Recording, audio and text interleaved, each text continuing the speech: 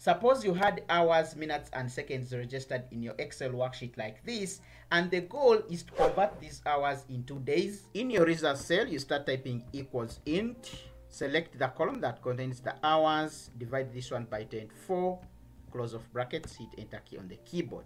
Because 10 hours do not make a day, that's why we are getting 0 days right here. Let's drag this formula to the rest of the cells. If you'd like to extract the hours as well, you come over to the result cell and start typing equals mod. You get the hours, you divide by 24, comma, and the divisor will be a 1. You close off brackets and you multiply the entire results by 24. Hit enter key on the keyboard.